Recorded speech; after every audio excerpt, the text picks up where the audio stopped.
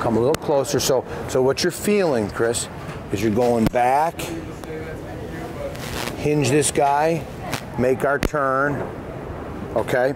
Shift the left leg, come into here. Now, look how high your right wrist is, right? Now I'm gonna put my left hand on your left and right hand on right. Now I'm gonna turn your left hand, but you see how I'm keeping the right hand up? Hit.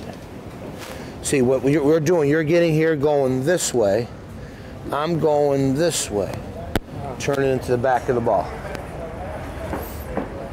Yes. Yeah, with your hands close to your body so you won't come over the top. Right.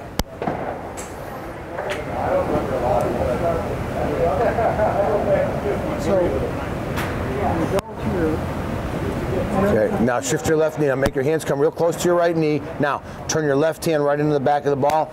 Extend your arms forward now. There you go. There you go, Chris. Just come down this way? Yes, yes. It never, the right arm, see, where am I moving my right arm? Out there, but where do I want to hit my ball? Out there. So when you get to this point, we have to go at a right angle. What you're doing here is going down this way. That's better. They both have to turn right in there. Your knee and in the back of your left hand, right? The practice of this is back. Okay, so we know that this is the width of our swing from when we're doing the thing. So it's here. Now I'm going to hinge. My hands are right here. The club's hinged up. Now watch my left hand forward. See, I feel like I'm not really throwing it down. I'm dragging my left forward. Watch where my left hand points. Out in front. So back, hinge, forward. Okay, do your hinge. Okay, now hands in close, okay?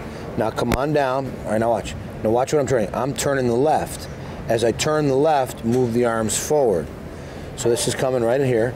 Turn it, move forward, faces square. See, if we go like this, see where we're gonna get stuck?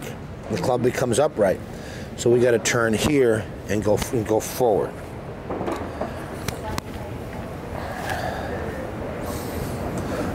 Good one. Good one.